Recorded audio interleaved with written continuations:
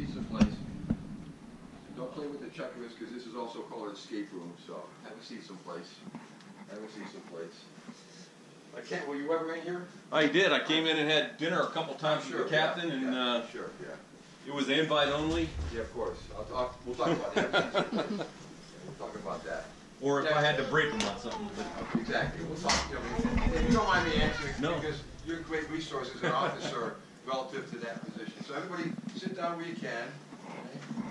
And you can go English you want to, I guess. Do me a favor. Don't touch the set here because we make this room an escape room, so that the stuff that's here has to be in a certain position so that folks come in here and try to get out of here in an hour. Those are part of the clues. Again, welcome aboard the Battleship Wisconsin, folks. Again, it's going to be a great day for all of us because Kent's here and you're going to have a lot of fun on this tour. Now, a little bit of just general information. You're on the Battleship Wisconsin. It's the last battleship ever built. And it's an Iowa class of battleships. First off, besides Kent, who else was in the military? Okay, you were in what did you do, sir?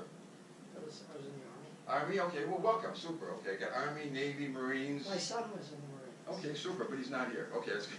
So, it's an Iowa class of battleship. When you build a ship, the first ship you build gets a name. In this case, it was called Iowa, BB-61.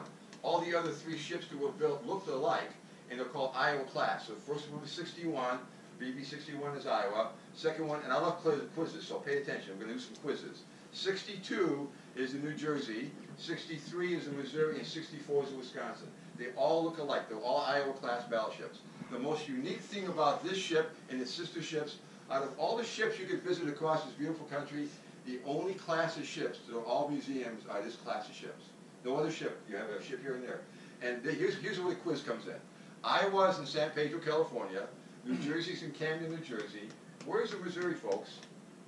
Come on. Pearl Harbor. Bingo, kid, super. And why is it in Pearl Harbor? Because it's because that's where the signed Exactly. The Japanese signed the surrender on the Missouri. And the deck we met on is called a surrender deck. It's the captain's porch, but it's a surrender deck on the Missouri. Super, very good. Now, and then very good. See, he's ready to answer the questions. And then this is the Wisconsin. It's the last battleship ever built. There were 2 other battleships that were built to look like it, the Kentucky and the Illinois, but they were only finished up to the main deck when the war was over. So the last battleship ever built. The ship is 887 foot 3 inches long. In 1944, when it was commissioned, it was 30 foot longer than an Essex classic carrier. Today, carriers are about 150 foot shorter, but this was a capital vessel. And we'll get into why it's a capital vessel because one of them is the biggest ship in the fleet at that particular time. The ship is 108 feet wide. Why is it only 108 feet wide? Steve. To get through the Panama Canal. Panama Canal. Panama Canal is 110 feet wide. Guys like the bosun's mate who pipe you on board, bosun's mates would hold their mattresses along the side so they wouldn't scratch the paint because once they go through the Panama Canal, they had to hang over the side and paint. So they would rather scratch up their mattresses and hang over the side and paint out to sea along the line. When you came aboard the ship, you're on deck 1. And we went up a ladder. We're on the 01 level. So if you're on deck 1, we could go down, and the engineering tour, we go down 7 decks. And we're on the 01 level. We're going up to the 05 level. And we'll talk about how to read that in a moment. But we have 12 levels on the ship, 7 decks. The top of the tower to the bottom of the keel, this ship is almost as tall as the SunTrust building across the street, 19 stories. You'll feel how big it is, okay? When the ship was built, it was designed for 1,900 men, so it was bunks for 1,900 men. And then World War II broke out. Ship was refitted real quick with more guns, had 127 guns on it. What happened was, because of those guns, they needed more gunners made. So there were 2,900 men on a ship that only could hold 1,900. So they had a lot of hot racks. And when you walk around, you'll see the racks and chains, pictures of them in chains, or if you go into Nautica, you should see them. Those guys would either hot rack, meaning share a bunk, get off duty, come on duty, or they would shorten the distance between the chains. So if a gentleman like Kent was sitting in a bunk, and he had to turn over in his sleep, and he got the short bunk, he had to pick his back or his stomach to sleep on. So a lot of guys would just sleep on the deck on the line, so it was very uncomfortable. And the ship was decommissioned and recommissioned for Korea. We had 2,400 men in Korea. Then it was decommissioned again and sat in the Ghost Fleet for 30 years. And all that means is it's lined up, basically dehumidified. Reagan was president. He wanted a 600 fleet navy, so we recommissioned all the battleships plus others. So we have, because it was easier to retrofit and further ships built. So we were recommissioned back in 88, 89 in the Gulf War, and you served in the Gulf War, correct? Yes. You served in the Gulf War, and there were 1,600 men, 15 to 1,600 men on the ship then, because we got rid of a lot of guns that had Tomahawk missiles, and we're going to show you what those Tomahawk missiles are. So the complement went way down. You're looking at a ship that really was retrofitted 88, 89. So there's a lot of stuff on here that goes back to 44. If you take the engineering tour, you'll see all that equipment is 1944 vintage, but it's an 88 kind of arrangement along the line. Now in the Navy, you have in the Army and also the Marines, but you have enlisted warrant officers and officers. Enlisted are E1s through E789s. And when you're a 7, 8, or 9 a chief in the Navy, you're a department manager. So I was a machinist mate. I worked for a chief machinist mate. He ran the department. He basically doesn't work anymore. He just manages. Matter of fact, he sits and drinks a lot of coffee and eats a lot. We'll talk about that in a moment. Okay? So they're department managers. And then if you're a warrant officer, you're a technician. I worked with a guy who was a first class at E5, became a warrant officer, very well respected because he knew his division very well. He's respected by the non-commissioned officers enlisted and also commissioned officers, even though he's a non-commissioned officer. And then you have the officers. You were an O what? 02. 02. And then you became a what? I retired as an 05. 05. Now, an 05 is, in the Navy, an 05 is a commander. Is a commander. On this ship is a capital vessel, and you had an 06, which is a captain. Now, but on any ship, whether it's a male or female running the ship, whether it's an enlisted or an officer, you're always called a captain when you're running a ship. So if you're a chief petty officer on a tugboat, you're the captain. On this ship, you were an 06, which is a captain rate, but you also called a captain. So this ship had, I think the executive officer was a captain too. Yes, sir. I think wasn't the CC, well, we'll talk about it later on, but basically this ship, because it's a capital vessel, to be a commander or captain of a capital vessel, you have to sail on some deep draft ships. The ship's draft is 37 feet. When you came aboard the gangway, if you didn't notice, there was a black-gray line.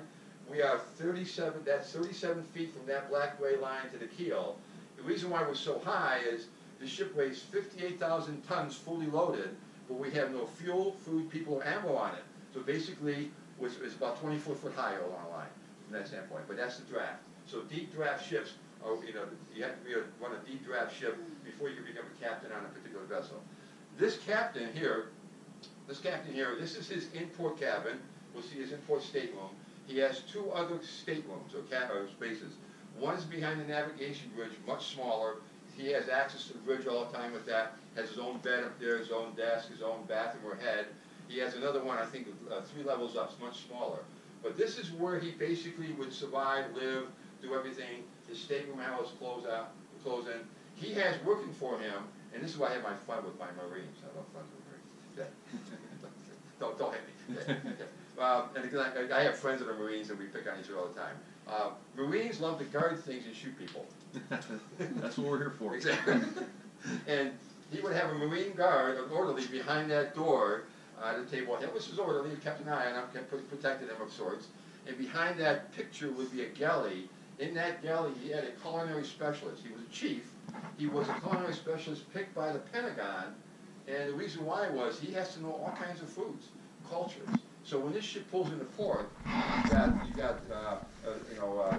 dignitaries and presidents of countries come on board. He has to know how to cook the food to not insult their culture along that line. So if you're going to Israel, you don't cook pork. You go to India, you don't cook hamburger along the line. So that's his function. He only cooks for one guy, which is the captain and all his guests along the line.